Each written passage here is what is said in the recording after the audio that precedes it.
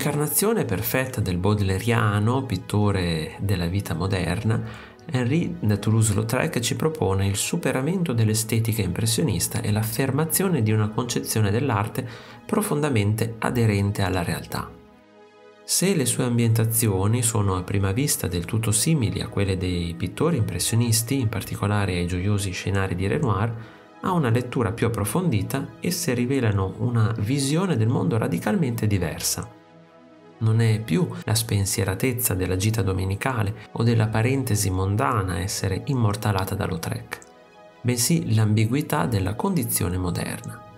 Banchieri, prostitute, cantanti e ballerine sono i personaggi che popolano i suoi quadri e che lui ritrae come fantasmatiche comparse della commedia umana.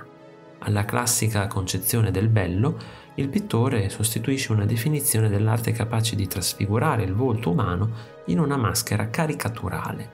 Anche la sua tecnica pittorica porta a espressione gli ideali estetici della modernità, influenzata dalla stilizzazione dell'arte giapponese e dall'appiattimento percettivo operato dalla fotografia.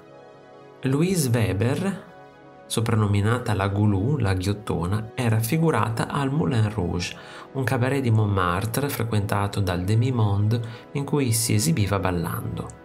L'artista del cancan è affiancata dalla sorella alla sua destra e alla sua sinistra vediamo il suo amante parigino. Toulouse-Lautrec ha fatto molti dipinti della Weber, una vera mattatrice dello spettacolo conosciuta per il suo appetito.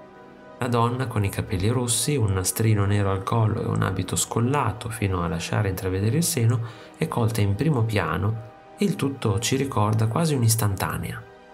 In tutta la sua opera quindi Toulouse ha ritratto individui non convenzionali in modo audace, franco e simpatico. Lo spazio poco profondo, il taglio audace, i profili pesanti e le forme appiattite riflettono in effetti lo stile delle xilografie giapponesi e il lavoro di Edgar Degas, che Toulouse-Lautrec ammirava molto.